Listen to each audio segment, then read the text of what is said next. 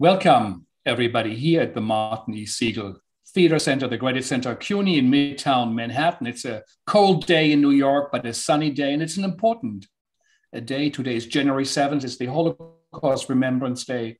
And to honor this day and all that is connected to it, we are today presenting a live reading here on Zoom in English, Mother's Courage. He's a great, or was a great theater artist, Hungarian, German, much beloved by his actors, a great writer, a great mind, someone who worked with Bertolt Brecht, wrote for Hitchcock, had his own theater company, and also was a very gifted director, and one of the most beautiful pieces I've seen were directed by him. And I also knew him a little bit, so it's a great honor. Today, we have with us two actors who have dedicated part of their lives to the work of George Tabori and his great play, My Mother's Courage. We have with us Sigrun Schneider-Kaethner, who will be the mother in the play, and Thomas Bockelmann, who is going to be the son. Both of them work at the Staatstheater Kassel, where this production originated. It's their first Zoom reading ever. I think also of the Staatstheater Kassel, the first live one. We are very honored to have them with us. We are doing this in collaboration also with the National Jewish Theater Foundation, NJFT, the Holocaust Theater International Initiatives, which is based at the university in Miami. It's an important institution that keeps us alert on the fact that we have to remember. And as someone said, it is important to learn from history that we don't learn from history. So it's good to be reminded from that. Our partners are Torn Page, New York, where this production will be showing throughout this year, the Synagogue Center in Felsberg in Germany, and of course, the Staatstheater Kassel. We're very honored that we have this collaboration. A little bit about the play. It is based on the true story of the legendary theater artist George Tabori, the writer, the memoir of his Jewish mother, who miraculously, and in great act of personal courage, managed to escape deportation, 1944, in Budapest. And now we are going to learn how Elsa, this kind of unwavering Hungarian Jew who stayed in the city to take care of her asthmatic sister, we're going to hear what happened. And we also are going to see how George Tabori thought about telling a story, so we all remember of what is important and significant and meaningful. And as a warning, how fast things can and will change if we don't pay attention. So here we go. We have the reading. Thomas and Sigrun, can you hear us? Yes. Yes, I'm there. I think you are in Europe. You're in Spain at the moment on an island. And thank you. What time is it? Where are you? It's 5 o'clock. We are in Tenerife. It's one of the Canary Islands. Fantastic. So then let's hear George Tabori, My Mother's Courage. Here we go. Sigrun, can we start? Now? Yeah, people are waiting. Oh, you should put on your glasses. Just a second. Yeah, but put on your glasses. You can't read otherwise. For sure. Here I am. Can we start now? Yeah. You sure? Thank you. Sure. Okay. My Mother's Courage. One summer's day in the year 44, a vintage year for death, my mother put on her black dress. The one with the lace collar. The one she always wore, as befits a lady, for her weekly gin game at her sister Martha's. It was 10:30 a.m., just in time, like ever. Yeah, these little attempts to accuracy. She also put on her black hat, wax flowers around the rim, and a pair of white gloves, the left thumb mended. God resides in small details. Wax flowers around the rim? Correct me if I'm wrong. I can't remember wax flowers around the rim. That was a black straw with a white silk ribbon. I know, Mother, but wax flowers around the rim sounds better. Yes, my darling, it does.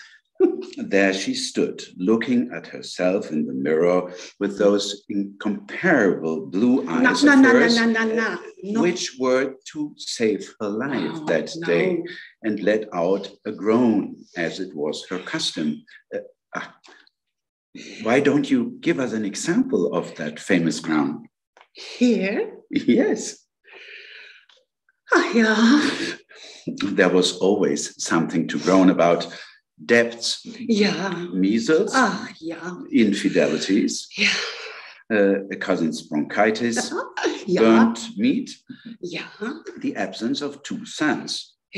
Only this time she had greater reasons for groaning. Her husband, who happened to be your father at the same time, had recently been arrested for what he was, a Jew and a Marxist of the reformist movement. That in addition, a man caught between doors, as it were, languishing 6 weeks in a jail temporarily. Set up at girls' school. Yes, our fascism. No, there. Okay. Their fascism was a rather poor one, quite shabby in comparison to the neighboring pomp.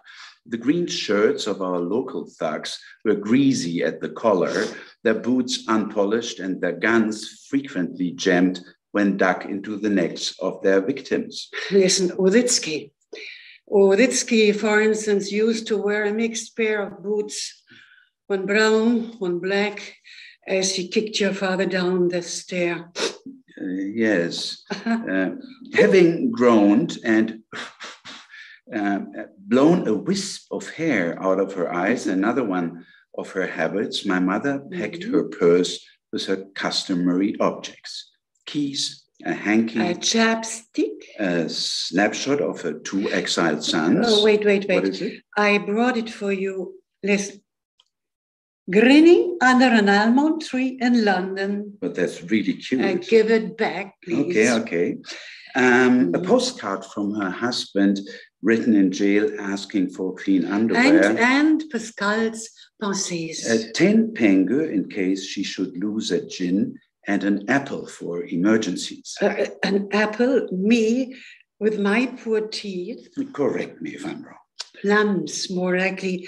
They were sweet this season. Okay, plums. Plums. Then she left quickly through the back door in order to avoid the Chibotniks. Can't you leave them out? No, that's impossible. Please. They are important for the story.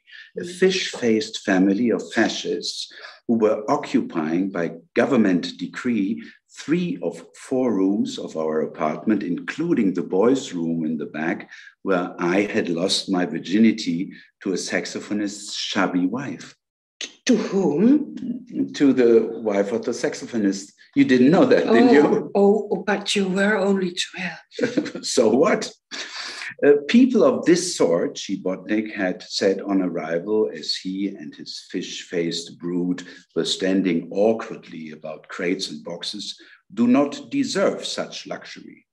He was referring to the spaciousness of my apartment, not my initiation into manhood. His wife, though she believed that Jews were fond of drinking the blood of Christian babes, would sometimes show small signs of charity, leaving a pot of goose fat or a few apples outside my mother's door. Plums. The son is leaving the table and playing a little bit on the piano. What's that? A modest musical effect. The piano? The piano, which piano. stayed in the confiscated part of the apartment, was used by the Chibotniks for storing canned food. My mother, however, had used it for as long as I can remember to express some love and hope. Correct me if I'm wrong, Mother, but in all the years that I've known you, you learned to play with difficulty only one song, a German one. My last memory of it being a one-finger version in the dust. In times of stress, when I had scarlet fever or your husband came back from the war frostbitten, you sang this German song, sometimes unaccompanied. You held my hand or his until one day, the day I believe, when you sewed the yellow star on the breast of your good black coat you stopped singing it altogether. Jewish pig. When she walked out into the sun of the open corridor crossing the courtyard of the tenement, she was aware of the little eyes peering at her from behind curtains, still curious at her transformation officially decreed from dear neighbor into stinking Jew, Jewish pig. A red cunt. Stinking Jew, Jewish pig. Dirty Jew. Stinking Jew, Jewish pig. Jewish cunt. The only person who let loose her hatred with verbal insults was the janitor's wife. This was Miss Boschbürgel. A froggy creature who croaked the latest fashionable curses from the gloom of her lodge, like red cunt or a Jewish pig. My mother's response was merely a Semitic sigh, as if to say, well, what do you expect? Well, what do you expect? Or that's the way it goes. That is the way it goes. The curse words followed her into the street like a putrid, stinking Jew, and evaporated in the sun. She stopped for a moment to enjoy the summer on her face and continued past the grocer's. He no longer waved at her through the window. The barbers who ruined your first haircut, and the drapers now shuttered, for he too had been recently arrested. By the time she had crossed the patch of grass along the Café Barros, that you remember that. Well, I once wept teenage tears on the velvet lap of my first true love. And again. She was followed by two policemen called by the barber to check her out. Tabori, said one of them, dropping the missus so to assert his authority. Yes. Follow us and don't cause any trouble. Oh, anything wrong? You're under arrest. Whatever for? Whatever for. You're being deported. Now? My mother asked, implying the absurdity of all arrests, and in particular this one on a sunny day en route to a weekly gin game. Well, what do you expect? So that was the way those days in my hometown, Jews and non-Jews alike, people facing disaster with equanimity. There was no place for panic or indignation there, not after so many sunny days of disaster. Now that's the way it goes. The three of them stood for a moment in the sun, looking away from each other.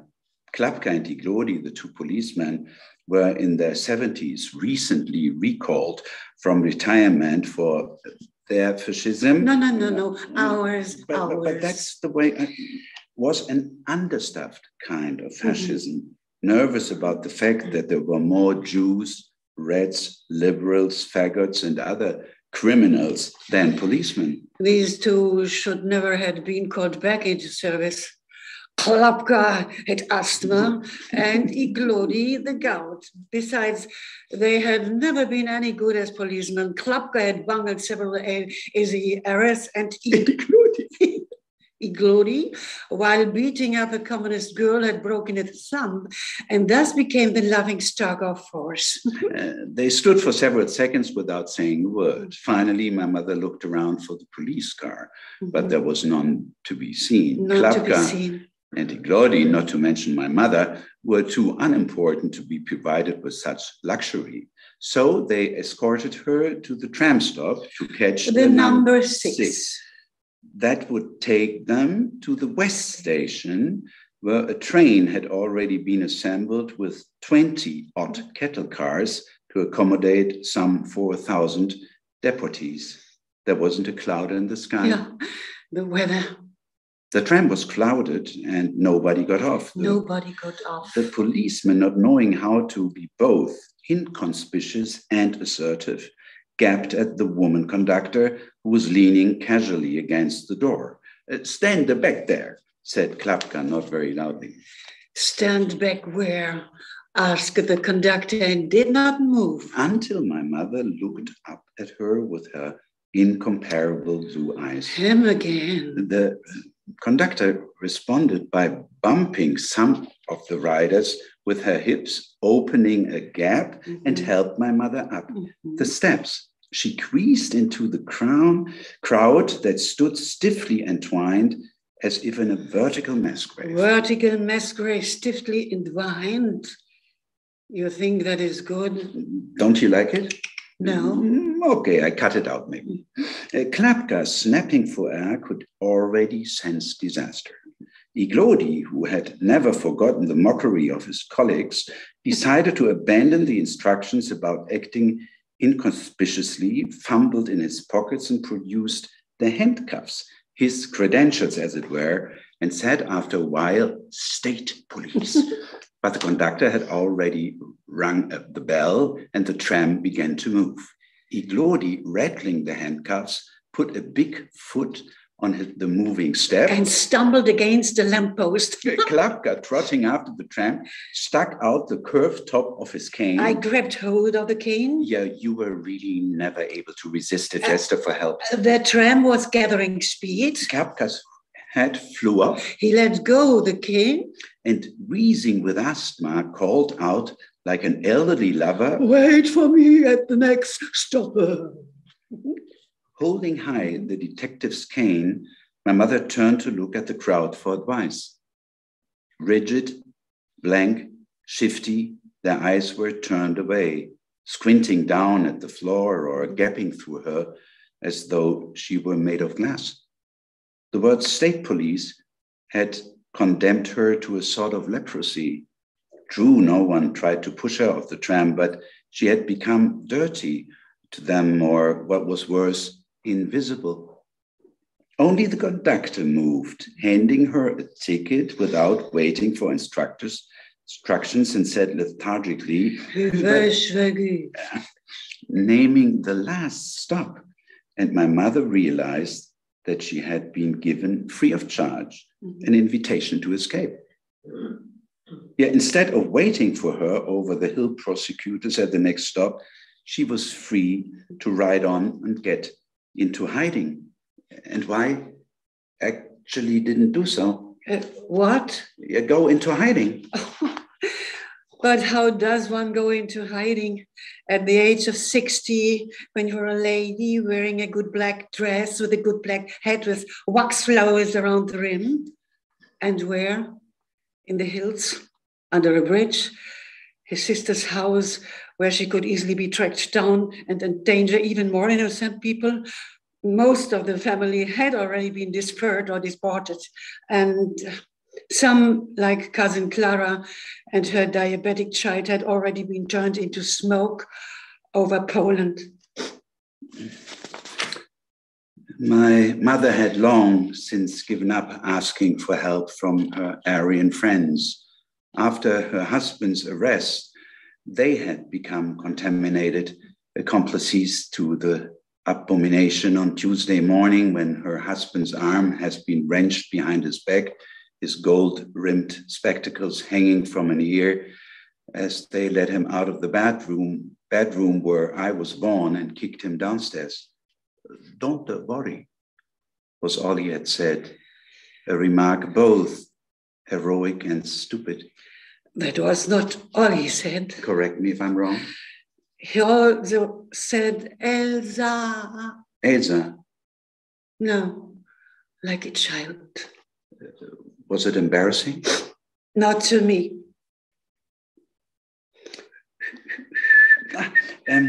The woman conductor whistled a popular tune as she shouldered her way through the crowd. My mother stood, ticket in one hand, cane in the other, paralyzed by what her husband would call the incompetence of good. He was an adventure that demanded guile and strength, but my mother had never had an adventure. Hey. Yeah, except for the one with her golden lover. No. I tell this now, your own fault.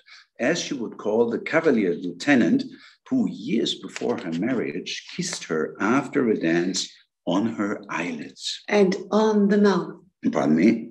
On the open mouth. No. Also, all her life, even as a child, she was a mother, seeing to it. These filial legends of innocence. The apartment was warm, the coffee strong, the meat tender, and the boys properly dressed. But these skills were of little use now, where she would have had to behave like Lenin, or better, like Douglas Fairbanks, her idol. The thief of Baghdad who would spring from roof to roof. And so at the next stop, she said, "See you again." See you again. To the blank staring riders, and got off to wait for the detectives under the big clock, the favorite meeting place for her lovers. They arrived on the next tram, certain that I had gone into hiding. That was a wise decision, Klapka said, handcuffing her. "Tell me," my mother said, embarrassed by the attention they were getting under the big clock, "where are you actually taking me?" "To Auschwitz." "Where?" "To the Jewish bakery." Oh.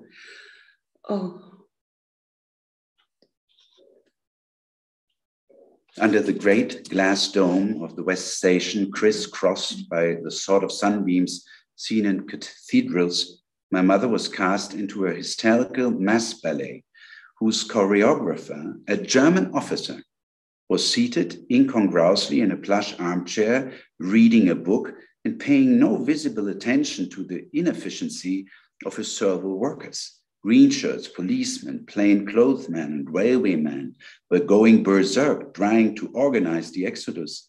The deportees, snatched out of some less trivial activity like my mother, found themselves transferred into a cacophonic nightmare they had been haunted by for some time. A ritual butcher, his cleaver still dripping blood. A group of schoolgirls in shorts and track shoes, snapped from the middle of a gym class, and a young man in pajamas, his lips rimmed by toothpaste. 4 or 5 wide-eyed patients wearing the beach garb of an insane asylum, and a rabbi with a buttered roll and no shoes. Having recovered from the first shock, they were driving the tormentors crazy by requests that sounded insane because they were so normal. The lawmen rushed up and down the platform and tried to push, shove, and kick the crowd into a straight line so they could be pressed inside the cattle cars whose sidewalls had already been lowered. "Excuse me, sir. May I use the telephone to inform my wife?" "Forget it." "Where could I fill this Thomas bottle with tea?" "No idea." "Have you any idea, sir, how long it would take us to get you there?" "No." "Do you have a pencil, sir?" "One at a time, you rats." "Would you be kind enough to mail this letter to the chief rabbi of New York?" "Kiss my ass." "Is there a dining car on this train?" "Not so loud, you dogs can't." "Might I borrow your hat, sir, so I could pray?" "Shut up, shut up, shut up." "I'm not a Jew. I am not a Jew." That this chinless wonder of a green shirt actually freaked out, screaming on top of the baggage cart, "Shut up, shut up, shut up," and fired a shot in the air. The German officer, who had been unraveling a handkerchief, blew his nose, got up, and said, not very loud, "Quiet down," which went like a wind through the crowd and hushed everyone. A fine lyrical observation, my darling. Are you making fun of me? Not at all. Only, well, I told you a story, and now you're telling a story. How can 2 stories be said the same? So why don't you tell it? No. Try it. Even as a child, you would turn things, life, into stories. I always admired you for that. But how could a person, especially a child, live his life and on the very same time turn it into a story? I always admired you for that. I can't tell you my story. What I did remember for your sake, so that you could turn it into a story, I've already forgotten. All I can do is to correct you now and again, if that is what you want. Yes. Because You do tend to exaggerate and embellish, my darling, and only very little of it was as beautiful as you now make sounded. For example, I can't say much about sunbeams and cathedrals at the West Station. I just stood there quietly, looking around for some friends, minding my own business and hoping that my good behavior would be favorably noticed and perhaps assure my release. A very foolish hope. If you are a good little girl, everything will turn out all right. That was the golden rule of her life. A rule as realistic as the prayer of the little old man who, for want of a hat, was covering his head with an aged speckled hand. My mother tried to ignore him. What eventually caught her attention with a pang was another train, 2 tracks away, about to leave with passengers on vacation. Another more familiar chaos was shaping the scene over there.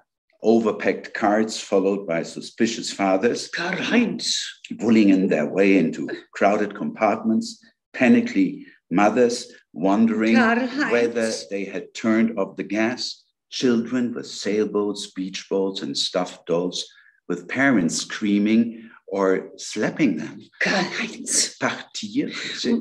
Partir, c'est mourir un peu. Oh, this was the only French my mother knows. That's not true. What is it? The Beaujolais primeur est arrivé. But now applause for Elsa Tabori from Budapest. Yes, she found herself sunk in reveries.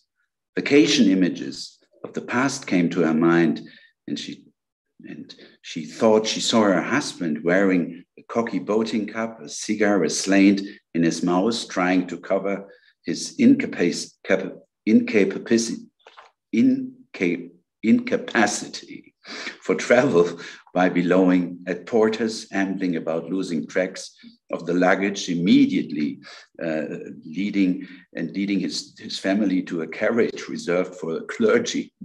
She envisioned the 2 boys in their sailor suits getting lost and found in the nick of time in a first-class compartment, swapping fantastic stories of high adventure.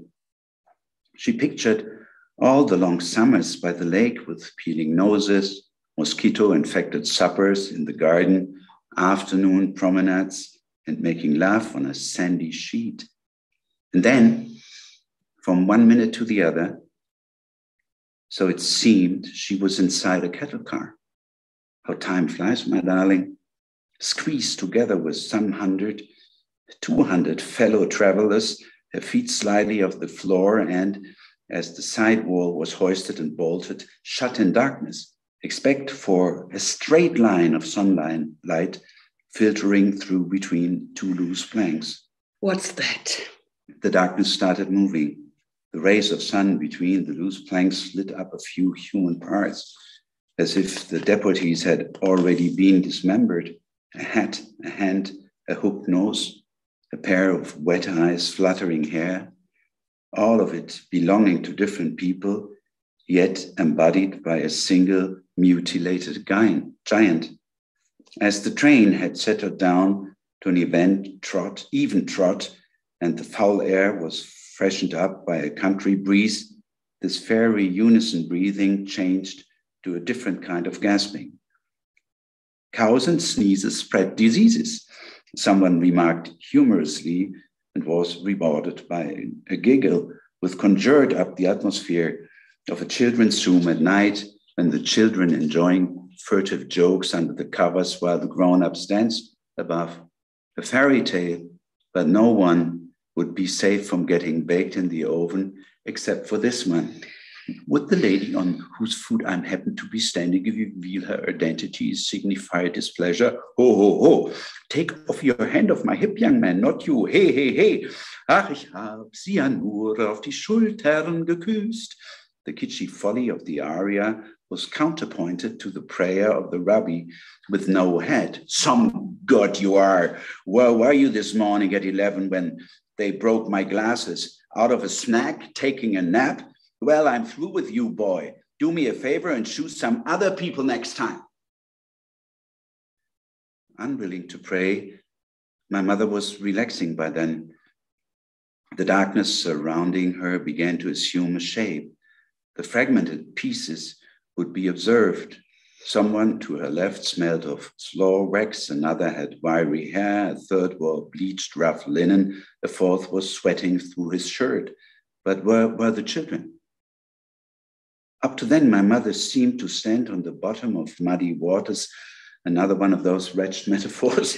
Doesn't matter. But now there were buttons, knuckles, earlobes, shins about her. And then, to her astonishment, a hand was moving up her good black dress. Now comes what you call the love story. Yes, now comes what I call the love story. Aren't you ashamed of telling it? Yeah, of course I'm ashamed. That's why I'm telling it. But I'm your mother. Yes, you are my mother, but is it or isn't it true that in the darkness of the cattle car, the hand was moving, as I said before, up her good black dress and stopped shyly before rounding her left breast.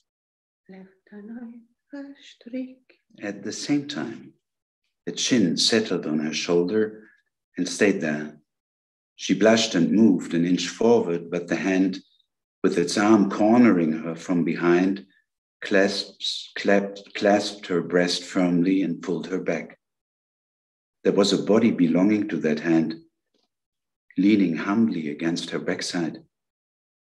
As she made her last attempt to free herself, a voice whispered into her hair, "Please, it will be the last time." The hand released her breast to show its respect, waited and rested on her breast again, 2 fingers caressing her nipple. Well, such is life, my mother had almost said. She said nothing, for the hand was pleading in a child manner, asking for help rather than seeking to make request. My mother could not remember when her nipple had been last played with. She was almost 60 then, and sex to her had become an unpleasant chore that she had put aside with other childish things. For a moment, she thought about her husband, languishing in prison. What would he say? They had never discussed such things. He was prude. One time, he had ordered a cousin out of the apartment for using the word testicles in front of my mother. The last time he had slept with her was 8 years before, I think, in a Corinthian spa on the squeaking mattress of a white hotel set in the middle of fir trees. I say, I think, because as a rule, sons have a peculiar romantic idea about their parents' sex life. At least that's what my son tells me. She liked to feel her husband's weight, I think, and the way he called her, my little Elsie. His bald pate burrowed into the pillow when he came, I think. She had never had another man in her life, I think. And now in the cattle car, the body belonging to the tender but anonymous hand was pressed against her buttocks, seeking entry and release. No one had ever made love to my mother standing from behind, not even her husband, I think. She wasn't quite sure in the cattle car on the way to Auschwitz how it could be done, if at all, through her good black dress. And yet, the 2 bodies picked up the rolling rhythm of the train, and her breath also had quickened. Above his chin, resting on her shoulder, there came appreciative gasps and another plea. It's the last time. So she bent her knees and opened her bony hind cheeks to a warm spray that stained her good black dress. The little rabbi's prayer had never ceased. After a while, the hand released her breast, the arm and the chin parted from her. Her hair was blessed with a kiss, and the body behind her wriggled away. She never found out who her lover was.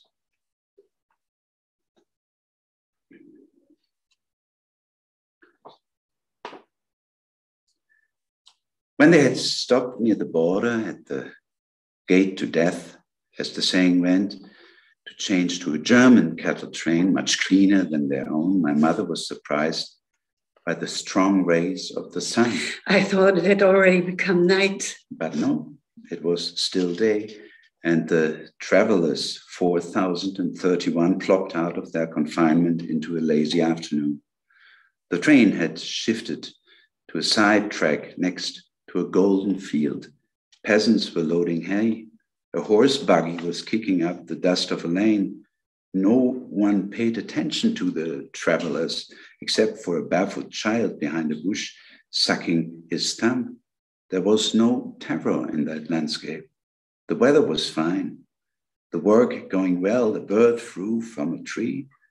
It would have been a pleasant evening, and the doomed passengers passed by like characters who had wandered into the wrong play. True, an invisible dog was barking hysterically. It must have been chained to a post. A metallic clank accompanied the barking, and that barking, my mother says, could be heard through the rest of the afternoon. Let me go, the dog was saying. Aptly put, my darling. For a while, nothing happened and no one spoke. Then a young man, squirming as if his crotch had been wet, stepped forward to pick up some red poppies and was shot. He fell down and died quickly. Only his fingers moved a bit like a baby groping for a nipple. My mother had never seen a man being shot, and the shot was sufficient to restore perfect discipline. The message was clear. No more of the hysteria that had prevailed at the West Station. The quiet command was heard from the direction of the engine. The deputies began to walk obediently, their steps crunching the gravel, passing the same German officer who had been sitting in the plush armchair at departure time with his back turned to the travelers. He watched the loading of a hay cart. The green shirts surrounded him, puzzled by his interest in the hay. Hurry, hurry. One of them shouted to demonstrate his efficiency. The German put up a gloved hand to hush him, as though he was anxious not to disturb the peace of the afternoon. The deputies walked around the engine and crossed the tracks, passing the German train. They seemed to be led by no one but themselves, and they continued to the country lane, which was bordered on both sides by more red poppies, until they got to a gray rectangular building with a tall chimney. That building did not blend into the landscape and ruined, being a ruin itself, the view. It was abandoned. It was an abandoned brick factory with weeds and goat manure all over, broken windows getting down into an open courtyard the size of a football field where the dog chained to a post was barking. This courtyard was like a stage that was set up in the heat of the day by the three green shirts who placed a table and an armchair in the middle, a pile of dossiers on the table and a rubber stamp. They waited restlessly. One of them threatened the dog and finally kicked it, but the dog did not stop barking. Finally, the German officer made his entrance, was chewing something. He sauntered to the table, but did not immediately sit down. His audience was all around, peering down through the open window of the factory. The deputies, having milled around in the empty storerooms and bakeries past crumbling shelves and ovens, were finally drawn to the windows and stayed there staring down in the yard. For they knew in their bowels that they would not remain spectators long and would sooner or later have to make their entrance.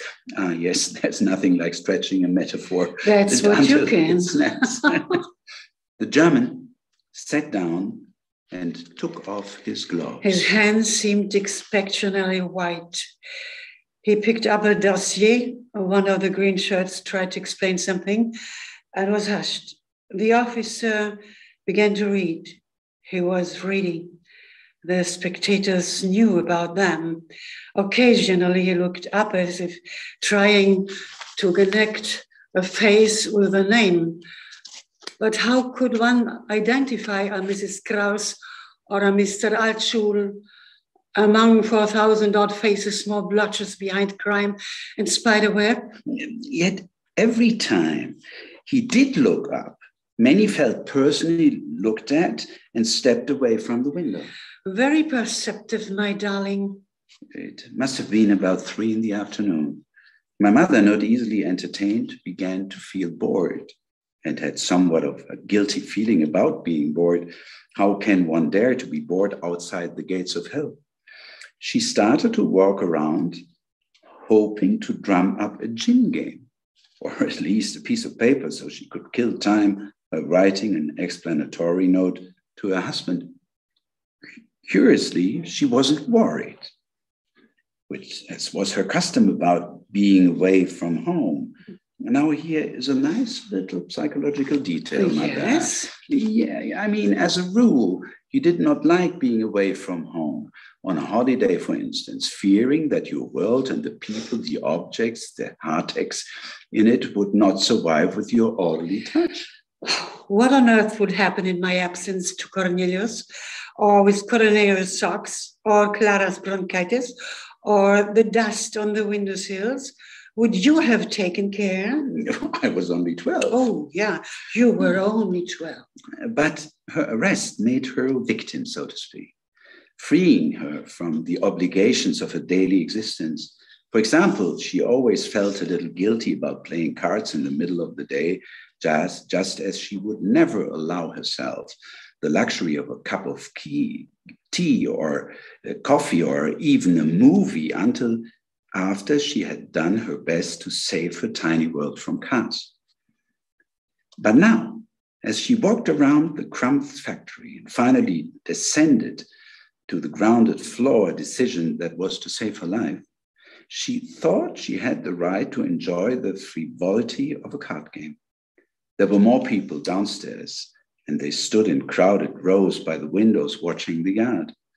She picked her way through them, muttering apologies like a latecomer in the theater, and found herself in what used to be the staff entrance, an empty hallway with nothing in it except for the faded security instructions on the wall. She read them for lack of other entertainment. No smoking, no spitting, no riot, until a shadow fell on her, and turning around, she bumped into Alfredo Kellerman. Good God, is this Miss Tabori that I see before? I don't believe my eyes. This Kellerman was one of my father's followers, a prominent member of what was known as Tabori's Pity Club. And like all other members, not only unsuccessful, but untalented as well. What are these no-goodniks doing dropping ashes on your best rug? Her sister Martha would quite rightly ask. Out of liberal guilt, my father had always pursued a career of charity. During the course of years long past after the days of his firm belief in Marxism, he collected a bunch of nebbishes, whose claim for charity lay precisely in their undeserving. No one else had paid attention to these unworthies. And that was sufficient for my father to stick up with them with the impeccable instinct of a professional Samaritan. Once on a Sunday walk, I asked him why he wasted his time on those bumps, and he said, "Only the unloved deserve loving." This Kellerman was the worst of the lot. A fat, light, little zombie, goo-goo-eyed, with a cold cigar rotating in his toothless mouth. His farts would stink before they could be heard. Did you hear them once? Even that. He also passed himself as a hypnotist, do you remember? But could not put anyone into a trance. Not even my somnolent grandmother. And one time he told us he was a black belt carrot master and extended as proof his iron stomach for a blow. And when you hit him, he fell down like a bowling pin. The moment he recognized my mother, he turned pale out of fright. "Mrs. Tabori, God heavens, I don't believe my eyes. What are you doing here?" What do you think I'm doing here? taking a vacation. But you are not supposed to be here. I know I'm not supposed to be here. No one's supposed to be here. No, never mind the others. But you, Mrs. Tabori, the wife of the Cornelius Tabori, what are you doing in these shitty surroundings? Look around yourself. Is this an appropriate dwelling place for a lady with incomparable blue eyes? It's filthy, it's inhuman. The toilet facilities are appalling. The catering is beyond contempt. How could you permit yourself to be handled in such manner? How dare they? What has got into them to put the wife of such an eminent humanist into this pigsty? How could I permit them? What do you mean, Kellerman? How could I permit them? This is insane. You must go immediately and lodge a complaint. Tell them in no uncertain terms.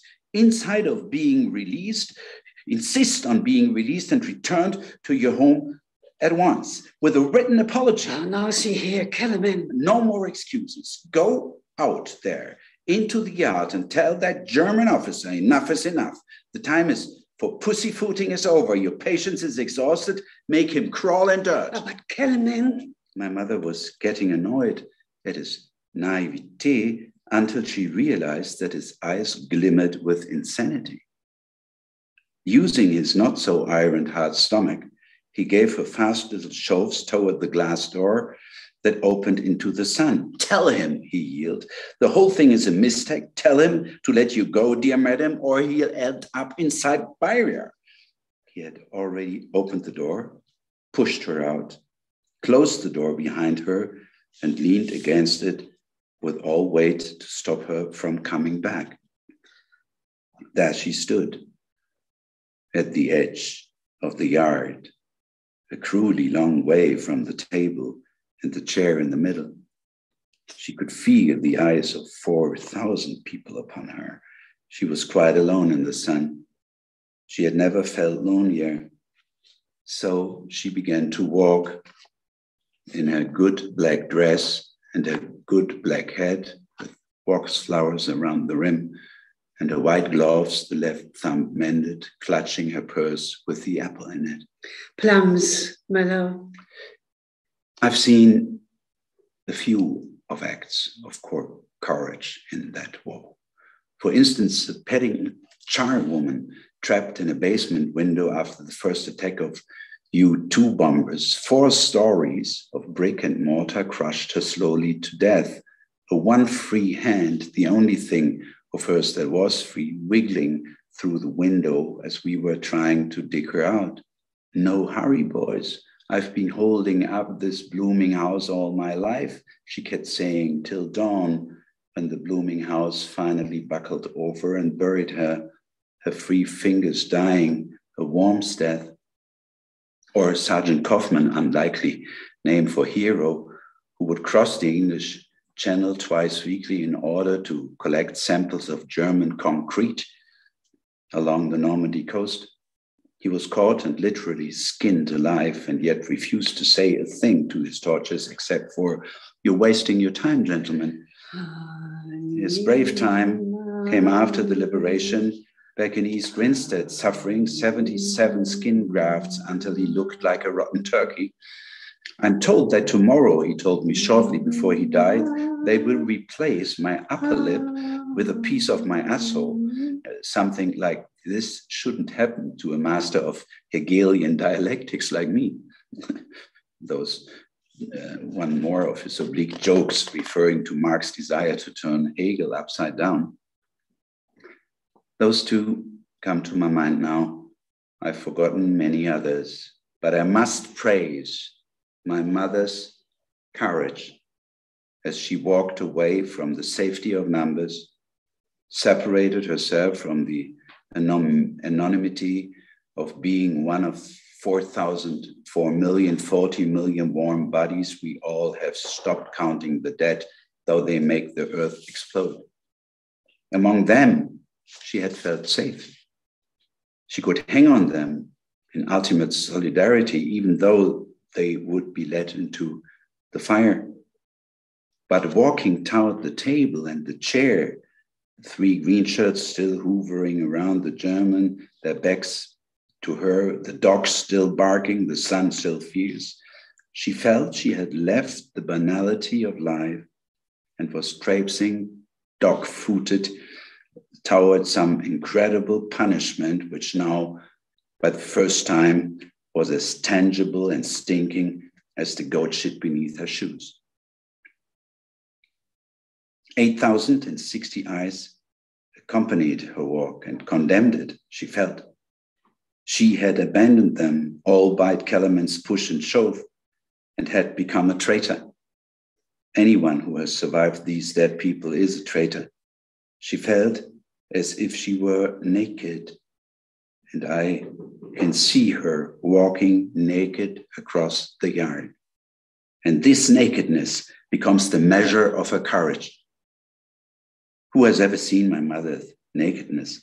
Not even her husband, who preferred to make love in the dark. And as for me, the only time I saw her naked was the time of my birth, and there my eyes were closed. She was deep inside the yard when the Germans saw her approaching between the green shirts. Their eyes joined together miraculously. True, my mother felt like ducking and hiding, but the only safe place in the world was in his eyes. Her head felt empty. She had no idea what to say to accuse her of brazenness. The green shirts noticed that the German's gaze had become stuck in distance. They turned. The smaller of the green shirts, whose mustache hung like snot under his nose, began to bark. Goddamn Jew bitch. What you think you're doing out here? My mother did not know how to stop. Excuse me, sir, she said to the German. Get back in there! Snotface screamed. Now, just a minute. The German interrupted him. But the green shirt did not know how to stop either. All his life, he had wanted to scream at women like my mother and take orders from no one, but all the day he had been taking orders from this German who smelled of lavender and never raised his voice. Now both of them have had enough of each other, and in that tuck-in of war, my mother began to sense her salvation. Get out of here, you cunt, or I blow your stinking head off. One moment, please. If anyone is going to scream around here, it's me. She has no business here. Let me decide that. What can I do for you? I'm not supposed to be here. Now, what do you mean you're not supposed to be here? I have a protective passport issued by the Red Cross. That's a good one. What's so funny? If the lady has a valid passport, she shouldn't have been arrested. That's what I mean, sir. May I please see it? Unfortunately, I don't have it with me. Snotface let out a guffaw and sprang triumphantly into the air, slapping his knee like a Hitler caricature. Stop it. But madam, if you do have a passport, you're supposed to have it on you all times. I know. I'm very sorry about it, but it couldn't be helped. No, what do you mean by it couldn't be helped? Well, it's like this. My husband and I have been issued a single passport. My husband is in jail. Another misunderstanding, but let's not go into that. He has the passport with him. I hardly ever go out. I wouldn't dare, not without the passport. But this morning, my sister Martha called. She was not feeling well and has been suffering from epilepsy. She asked me to visit her and play a little gin, and I couldn't very well refuse. I mean, who would let her only sister suffer a fit without the comfort of a little gin game, what happens to be the only thing that calms her down. But anybody could say that. This lady is not anybody. Nobody is anybody. Everybody is somebody. Okay? Are you telling the truth? Yes. Do you know what's going to happen with you if it turns out to be a lie? Yes, said my mother. Now, the entire situation was reduced to these two pairs of eyes, and her gaze, clouding over with some ancient anguish, tried to signal to him, "Well, son, what can you do to me? Cut off my breasts? Hang me up for the birds to pluck out my eyes? Burn me alive? What could anyone do to me that would be worse than my naked walk across this yard?" All right. Put the lady back on the train and let her return to the city. See that she gets something warm to eat. He could not bear the gratitude in her eyes, so he turned away quickly. Yes, that's right. Next to the engine of the cattle train, there stood an ordinary train. She was put into a first-class compartment.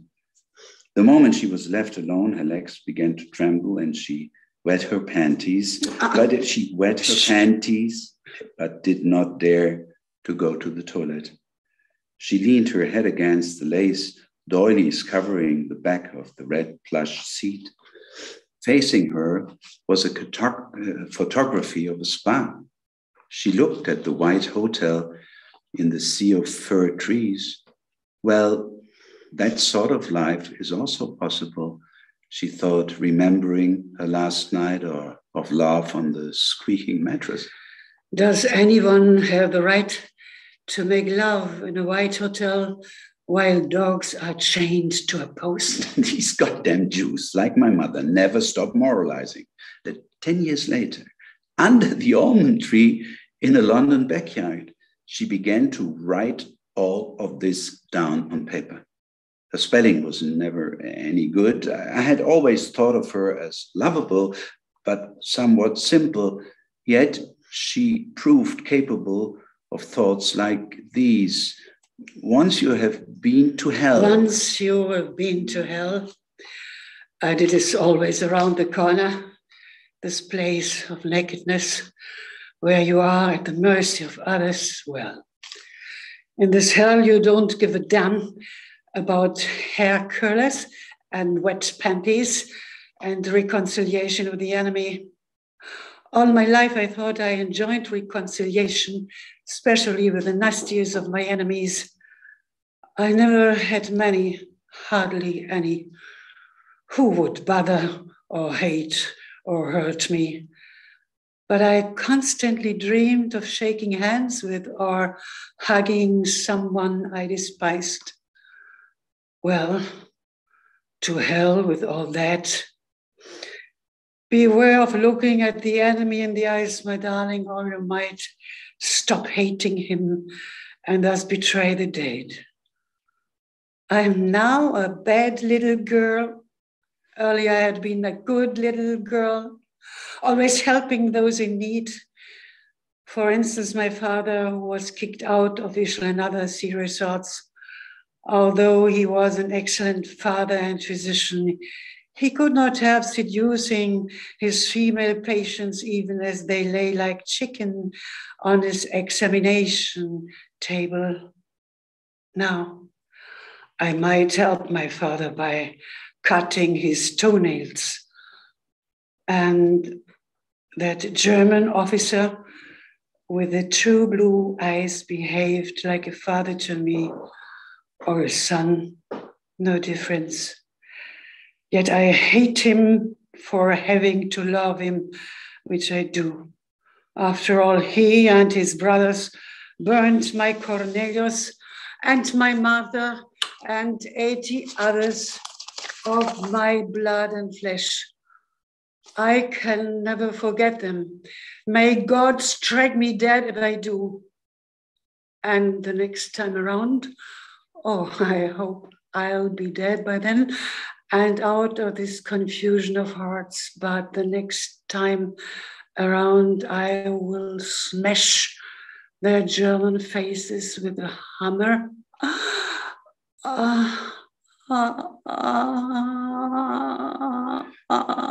I'm a weak I'm a stupid woman, afraid of slight aches, who wanted to be nice to everybody. My darling, beware of weak and stupid women. Once they lose their dread of hair curlers or slight aches for their need to be nice, they become holy monsters. Sitting in that first-class compartment in my wet panties, I wished I had been a witch. Oh, dear, where do these thoughts come from?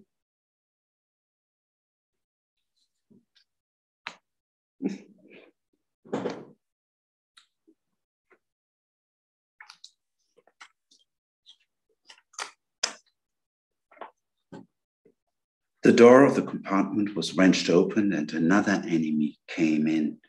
A German soldier, very young. Why were they sending these children to the wars? And he brought my mother cabbage soup and a piece of gray bread. He sat down in the corner by the door and watched her eating. Chopped up bits of sausage were swimming in the grease. German cooking. My mother thought, ladling the brew. She wasn't half finished when she saw the other cattle train starting off to Auschwitz. She could not see any of the deportees, but she knew they were there, all her children, and she looked away in guilt, silently saying farewell to them, adding crazy little admonitions as befits a mother. Take care of yourselves, all right? Get enough sleep and fresh air, and don't drink water from the tap. Eat slowly, and don't forget to write, children, even if it's only a postcard. Tell that child to write a postcard. She was nuts at that moment, absolutely nuts. And her tears came like her urine filled her incomparable blue eyes, made her blind before rolling into the German soup. That goddamn Jewish sentimentality. Instead of staying cool and factual as befits a lady, she thought of the 4,030 would-be dead and sprayed her juice all over that clean German compartment in grief over her so-called children. But what's the use of grief? Who is ever helped by grief except the whale-makers? Well, I tell you, who is helped by it? The murderers. That's who. For let me tell you, my darling, murder begins where grief has ceased to wet your pants or your eyes. Don't you like the soup? Oh yes, I do. Yet she gagged on it and dozed off. When she awoke, she saw her savior sitting in the opposite seat, polishing a plum, one of hers. Forgive me going through your purse. I was hungry. Be my guest. Did you see the cabbage soup had some cut up sausage in it, or didn't you notice? I'm a vegetarian, a recent habit. Odd thing, but the thing of eating the flesh of dead repulses me. You don't say so. Started in Hamburg after a firestorm. Do you know Hamburg? No. I was in a restaurant and a chopped steak was served to me, rather artfully arranged, when suddenly I could see what it really was. A piece of a calf that once had grazed in a field, and the calf seemed to be looking at me. Now, how can anyone stoop so low, I said to myself, as to butcher a calf, chop it up and eat it? Well, that's one way of looking at it. Of course, one ought to go even further. Does a plum feel pain as it chews it? I don't think so.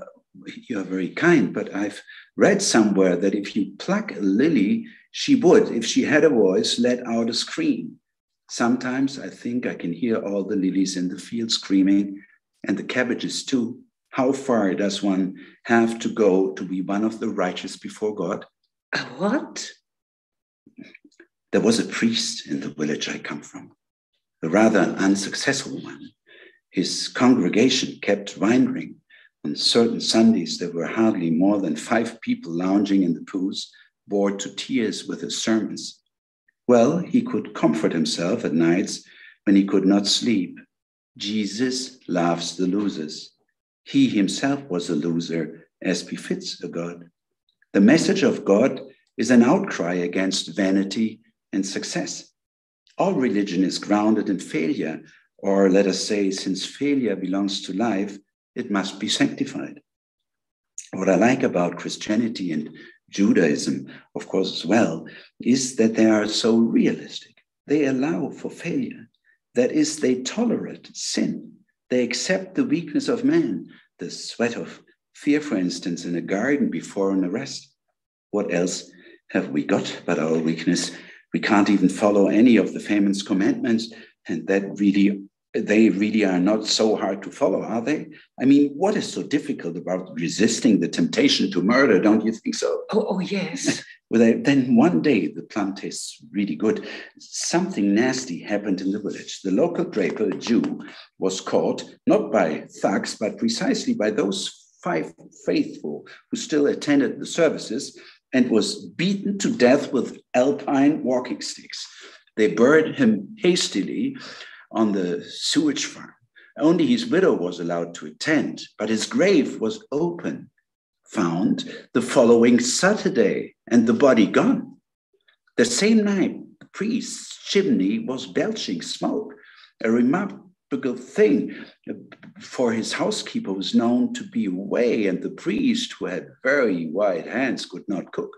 The man was incapable of menial tasks. On that Sunday, Maria's Ascension, the church was reasonably full. 12 little girls were receiving their confirmation. They wore white lace, but it wasn't white for long.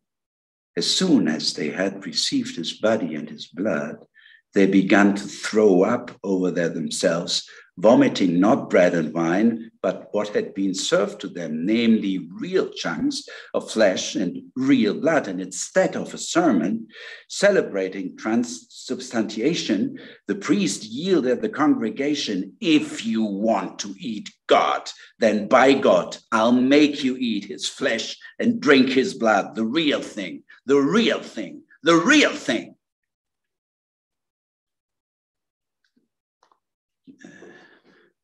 Horrible story, isn't it? Yes. When we are arrived, I'll have to turn you over to the local police so they can check out your passport, and you'll be deported again. And I don't believe I can save you more than once. Meanwhile, however, I must go to the toilet. Good luck. Plums never fail, as St. Paul might say. The way things are, I'll be staying on the toilet for quite a while. Is that so? If I'm not back before we get there, make yourself scarce. Jesus resides in my bowels, if you pardon the expression. She never saw him again, though she waited a full 5 minutes after the train had come to stop at the West Station. No one paid attention to her, so she took a tram to her sister Martha. "Where have you been?" her sister cried out. Instead of replying, my mother asked for a cup of coffee. "It's 10 o'clock, goddammit!" Uncle Julius bellowed from his bed and came into the living room wearing striped pajamas. He was card crazy and choleric too. "What the hell do you mean by turning up so late? Had I known, I would have asked Samuel Österreicher to play instead of you." My mother had already sat down, taking off her good black hat, the one with wax flowers on the rim, for the first time that day. The sister asked again, "Where have you been all day?" "Well, this I will tell you." "The hell you will. I had enough of stories from you and your crazy son, George, who swindled his way into London, where he now sits telling lies over the BBC and buttering virgins. No, no, no. Something happened to her, said the sister. But Uncle Julius, not partial to the tragic sense in life, was already at the table, wiping off crumbs, cutting a cigarette in half, putting the stub into his holder and lighting it. My mother stared at him, stared at the smoke, coffee cup, the lace tablecloth, all those banal things that decorate hell. My son exaggerates from time to time, but he doesn't lie. Shut up and start dealing. They played gin for a couple of hours. By midnight, when they paused for a cold supper with tea, my mother had won 35 pengos. She had every reason to be pleased.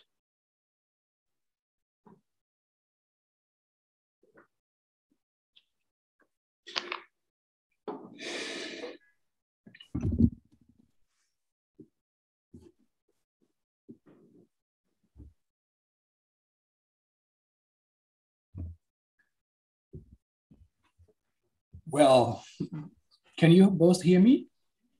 Yes. That was a truly wonderful, wonderful reading. Thank you both for being with us and giving this exceptional rendering. I'm very moved just listening to it again, and it is truly an extraordinary achievement.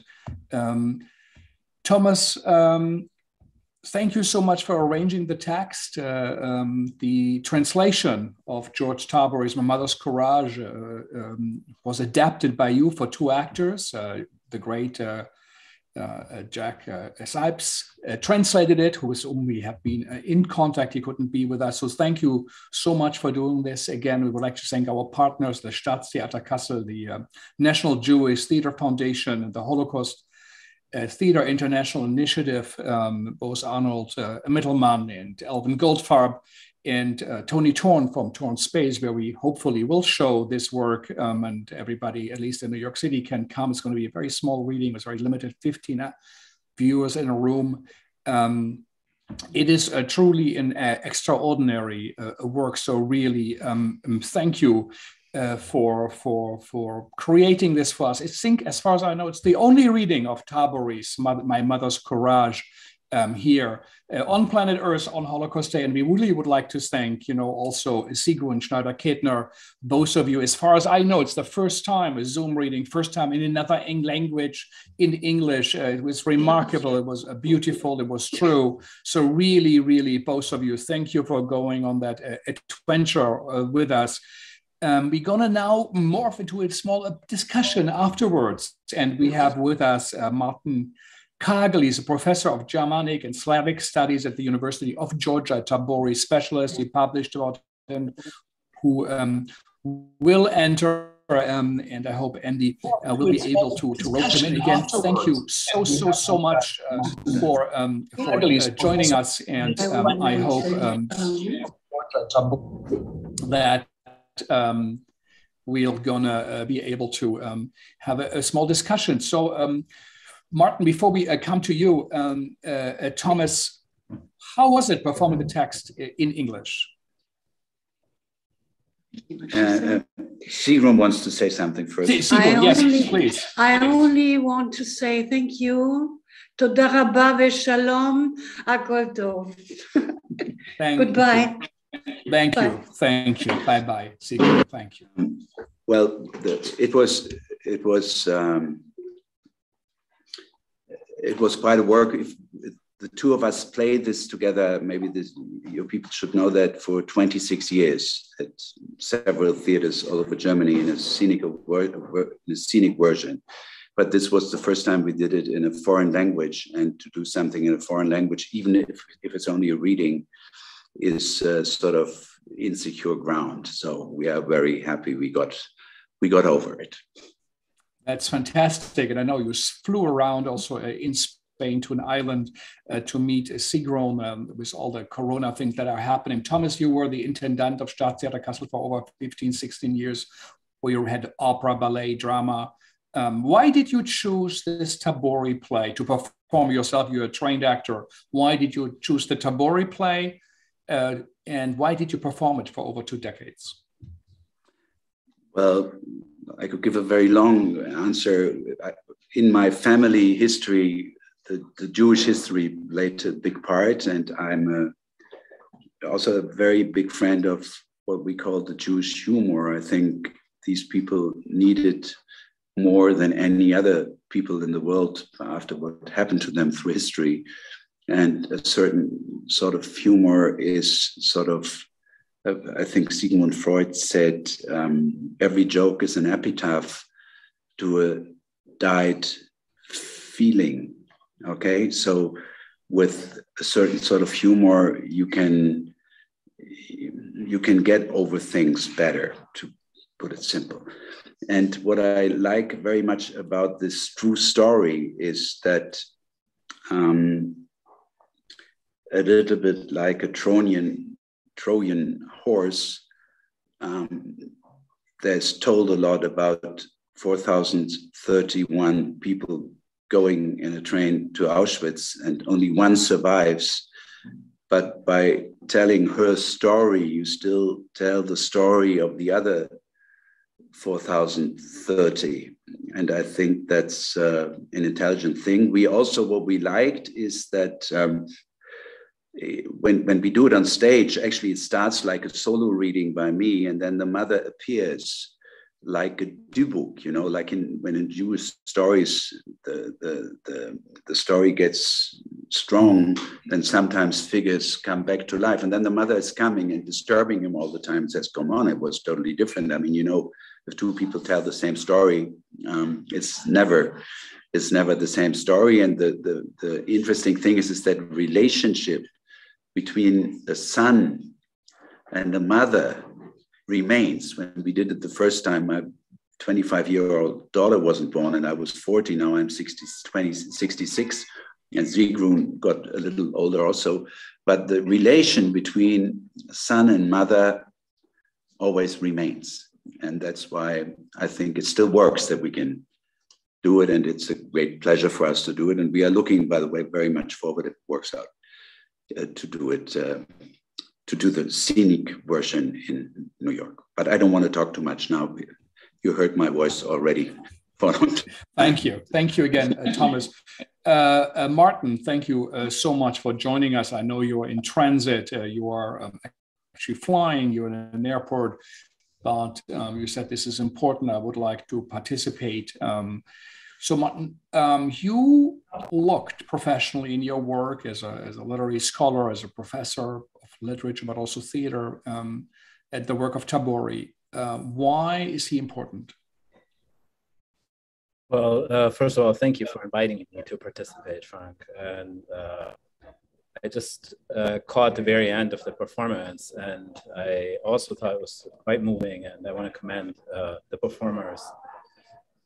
This text, I think, stands out among Tabori's texts for many reasons. I can speak to that later, but why is Tabori's work important? I think Tabori is the most consequential person in the development of epic theater in the context of the Holocaust. So Tabori is well known as a playwright who focused not exclusively, but primarily on the Holocaust. And I think he's indebted to Brecht in many ways. I mean, over the course of his career, you can see there's an engagement with Brechtian techniques. I think when he emerged in Germany in 1969 with the performance of the Cannibals, die Cannibalen, at the Segal Theatre Werkstatt, he offered kind of a third way between 2 other ways that had been proposed in theater, one of which was kind of theatrical realism, like The Deputy, Der Stellvertreter. The other one was documentary theater, so Peter Weiss's The Investigation. What Tabori was trying to do was turn the theater into place of commemoration and engagement at the same time. And I think that was, he found a way in a non-representational way to engage audiences with the victims of the Holocaust, to create a moment of empathy without trivializing the experience.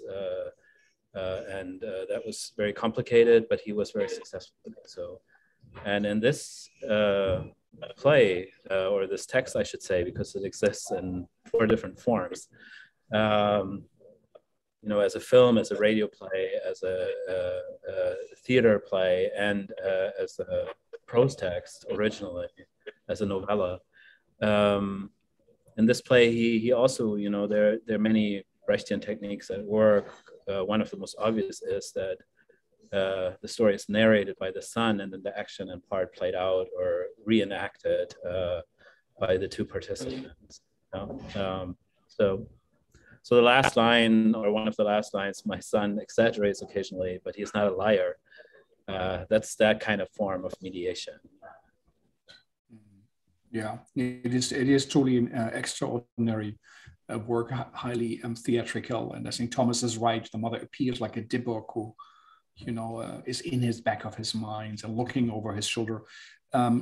Thomas, what comes to your mind when you hear about George Tabori and performing it in German towns? You played it for a long time. What were the reactions of the audiences?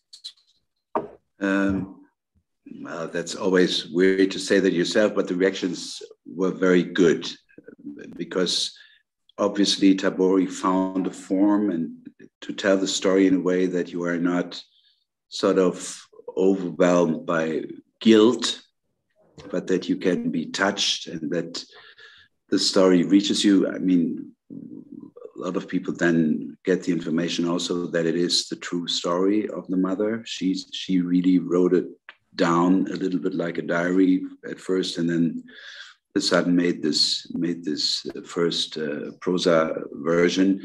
Tabori wrote a lot of plays. I mean, he wrote a famous play called Mein Kampf, which My Struggle, yes. Which is My Struggle after the book, which shows that him as an unsuccessful artist in Vienna, where they didn't accept him at the art school.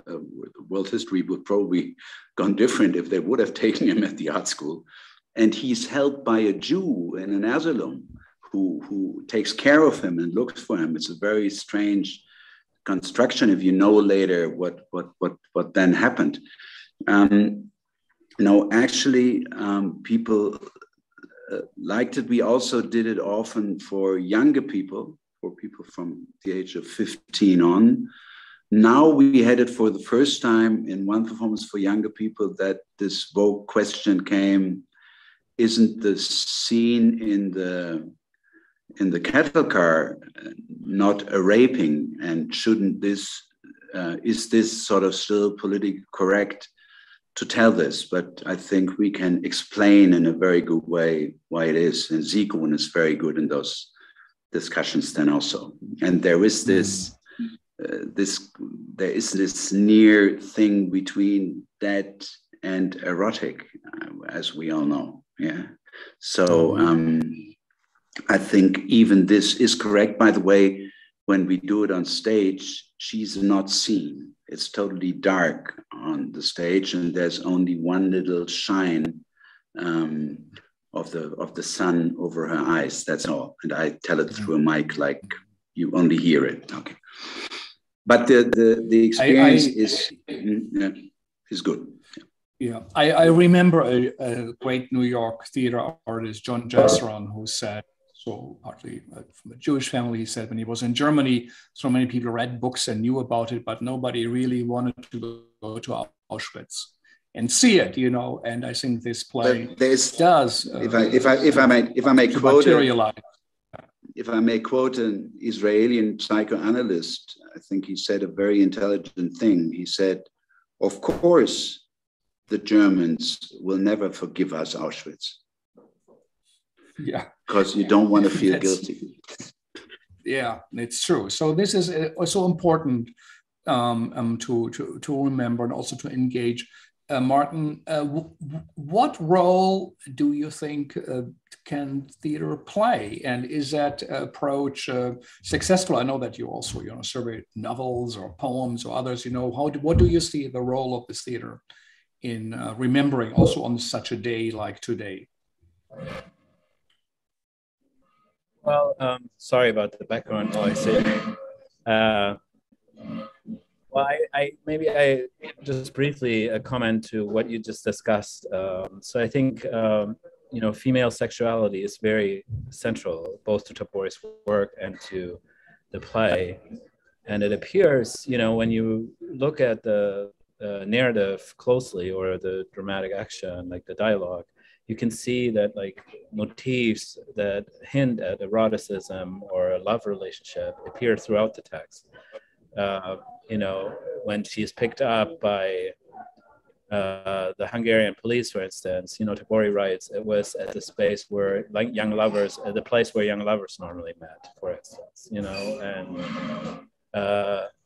the plums that are discussed in the play and in the prose section are a symbol of female sexuality, actually, female genital. And also the name of Courage, it's from Gummelshausen, where it refers to the female genitals as well. So the scene in the cattle car is offensive perhaps in some people's eyes, but it's very central to the character of the mother. It has to be there. And it fits also very well with Tabori's aesthetics, which is, as Tabori talked of his theater frequently as a theater of embarrassment, like Theater der Peinlichkeit.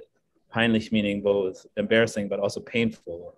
And I think he wants to create this discomfort among the audience, spectatorship, through scenes like that, because we don't want to be too comfortable with the entire story, and the moments of transgression are very important.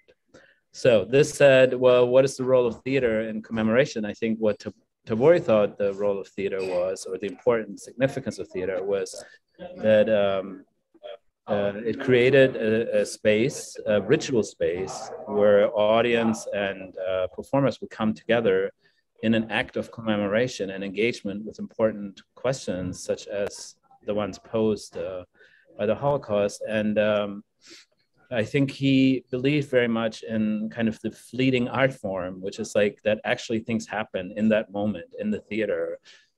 Because what happens in an evening at the theater cannot be reproduced, because every evening is different when you attend a performance. And creating these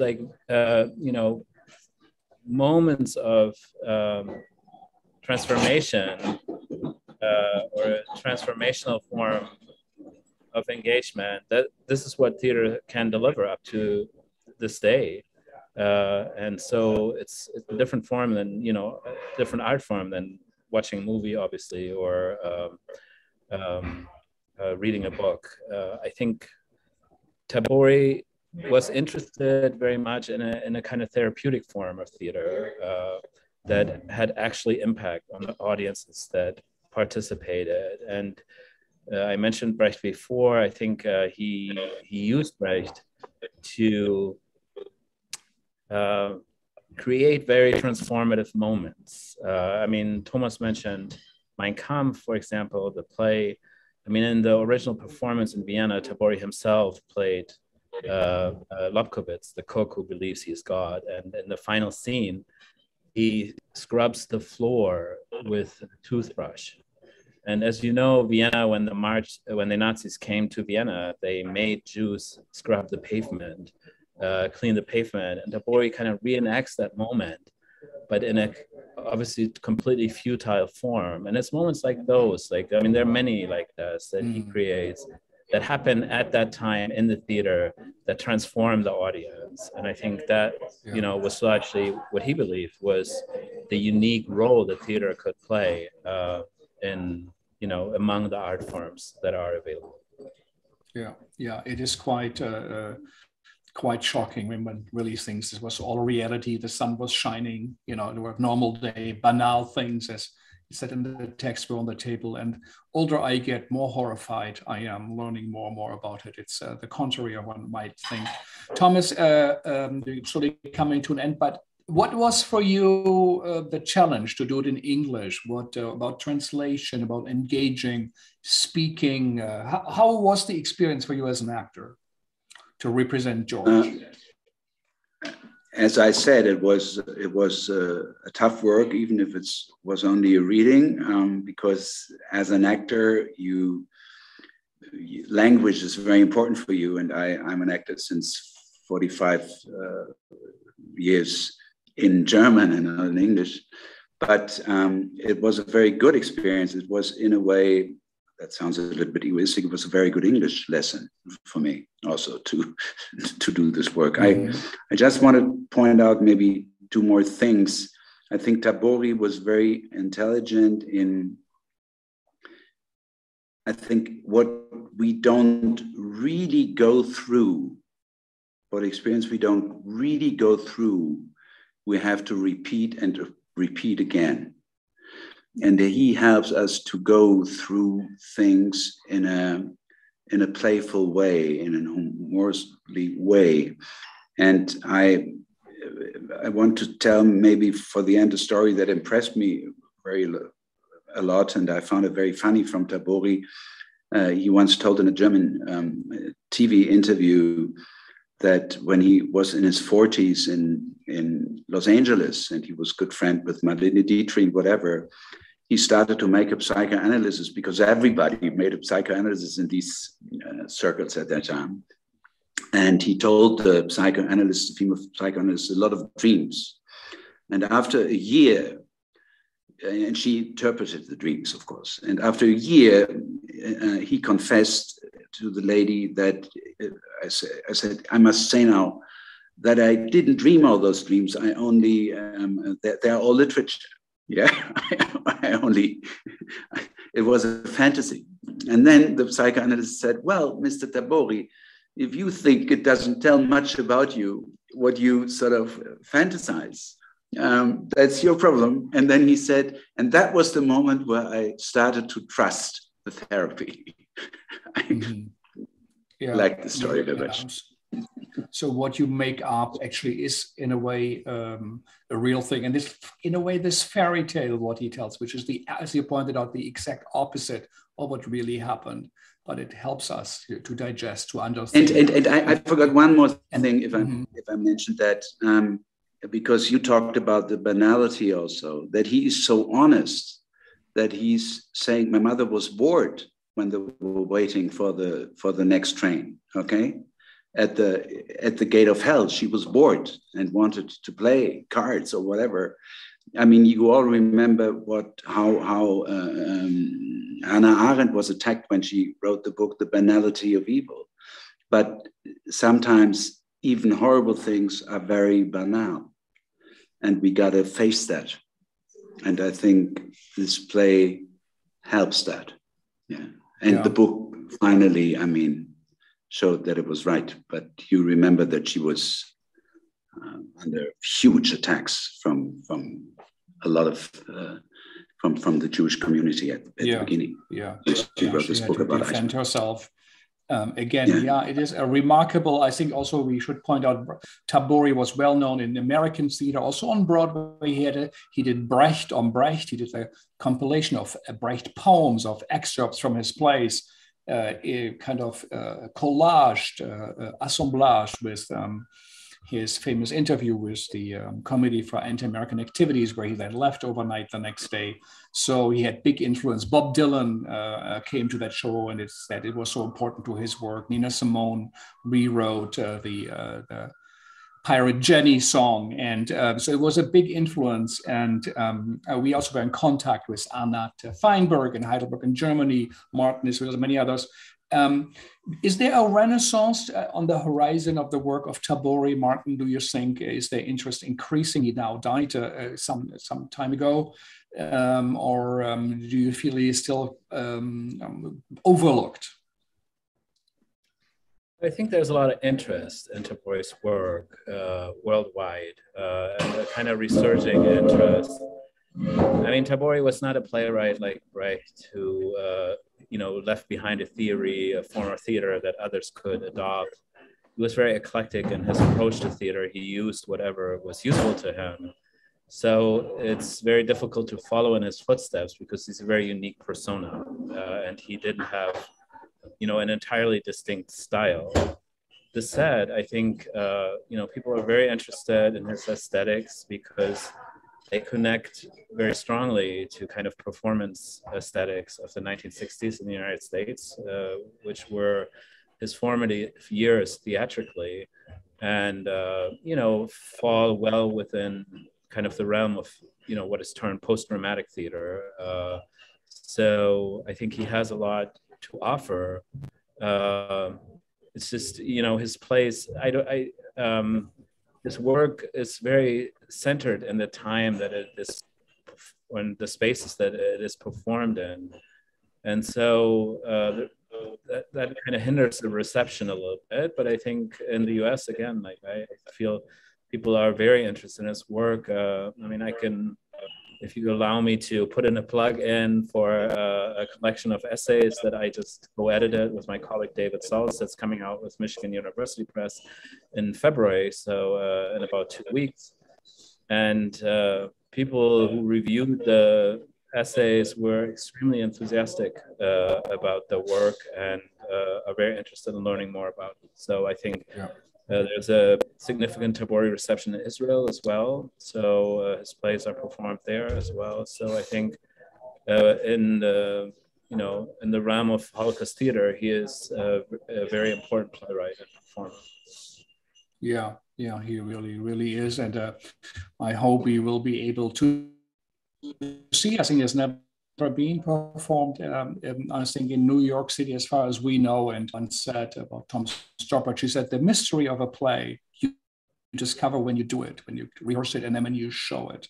It's not really in the text. It's also not fully in a reading. They did an amazing job. It's just stunning what we heard. But I hope we will be able to also, see that what cannot be explained, understood, or transmitted, that perhaps will emerge in a performance, between two actors in a space, also in a small space. So I think we've come to an end. Thank you all for participating, especially, of course, you, Martin, for taking the time out.